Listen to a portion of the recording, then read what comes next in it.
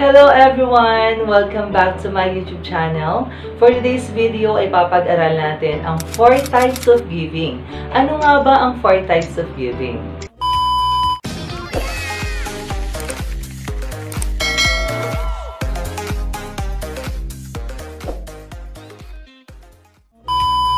As a millennials, as a saving investor, and as a youth of Christ, we need to know and we need to practice this kind of giving. We have more activities na ginagawa natin sa ating buhay. Nag-work tayo, nag-sideline tayo, sobrang dami at busy-busy tayo. But sad to say, lahat ng sacrifice na meron ka ngayon at lahat ng pagpupursige na meron ka ngayon, if you do not follow the 4 types of giving, lahat po yan ay walang kabuluhan. Because in every part of our life, in every part of our activities in life, we need to satisfy first the Lord. First giving is love offering. What is the love offering?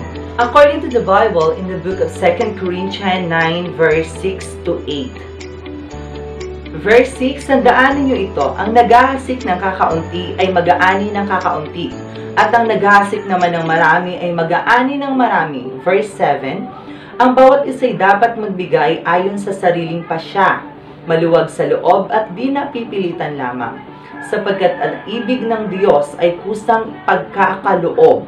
Verse 8, magagawa ng Diyos ang pasaganain kayo sa lahat ng bagay, higit pa sa inyong pangailangan, upang may magamit kayo sa pagkakawang gawa. According to the book of Corinthians, love offering is came from our heart. Subukan po ito sa ating kalooban na pagbibigay. Love offering ay nangyari po ito during the mass service or Sunday service. Yun po yung ating mga nilalagay dun sa box or sa basket in a church. That is the love offering. Second giving is first fruit or first harvest. What is the first fruit? Meron tayong dalawang klase ng pagbibigay ng ating first fruit. So, una is yung first of our harvest. At pangalawa is the annually or yearly of our harvest. So, ano nga ba yung first fruit of our harvest? According to the book of Proverbs 3 verse 9, honor the Lord from your wealth and from the first of your produce. So, we need to give to the Lord yung una po nating harvest. So, example po nito is bagong empleyado ako. So, my first salary in my work is my first harvest. So, lahat po iyon na salary in my first salary ay mapupunta or ibibigay or i-donate sa church. Yung second naman sa pagbibigay ng first fruit is according to the book of Nehemiah 10 verse 35, we obligate ourselves to bring the first fruit of our ground and the first fruit of all fruit of every tree, year by year, to the house of the Lord.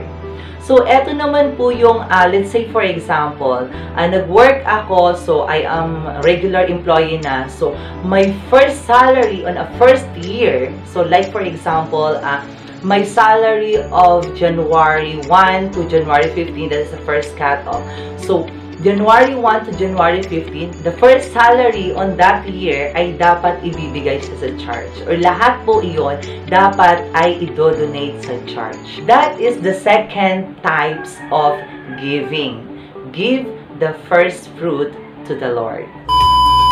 Third types of giving, tithes. What is tithes? According to the book of Malachi 3 verse 10, the Lord says, bring the whole tithes into the storehouse, that they may be food in my house.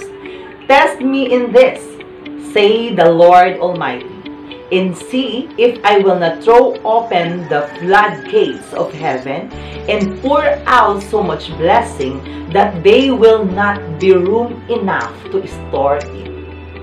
So that's the promise of the Lord for giving the tithes. How to give tithes? So tithes is the 10% of our salary.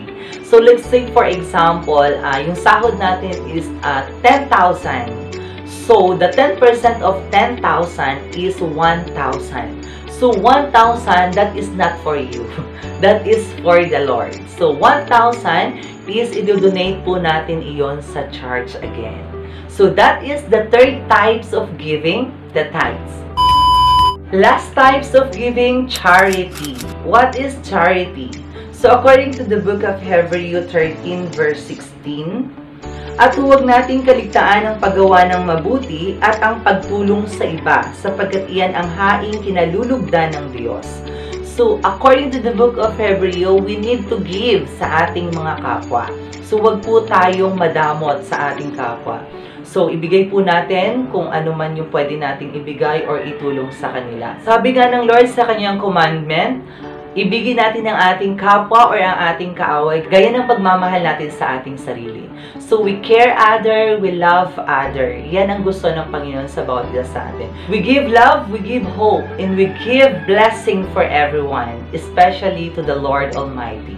This is Rico na nagpapaalala sa bawat isa, ang pera madaling hanapin, pero ang pagsunod sa Lord mahirap gawin. Kaya we do our best to glorify our Lord God Almighty. God bless everyone!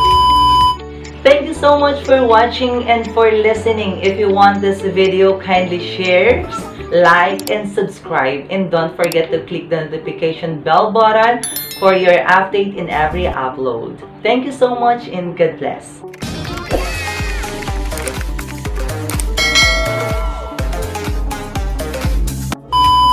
First giving is love offering. What is the love offering? According to the Bible, in the book of Corinthians, magagawa ng Diyos na pasaganahin kayo sa lahat ng bigay. Verse 8, magagawa ng Diyos ang pasaganain kayo sa lahat ng salary on a first year. So like for example, my salary of January 1 to January 15, that is the first cut-off. So, January 1 to January 15, my first salary on that year is the first salary on that year ay dapat ibibigay siya sa church. Or lahat po iyon dapat ay idodonate sa church. That is the second types of giving. Give the first fruit to the Lord. Shout out to all merchandiser of PPCI Pure Gold Taytay. God bless and we love you everyone.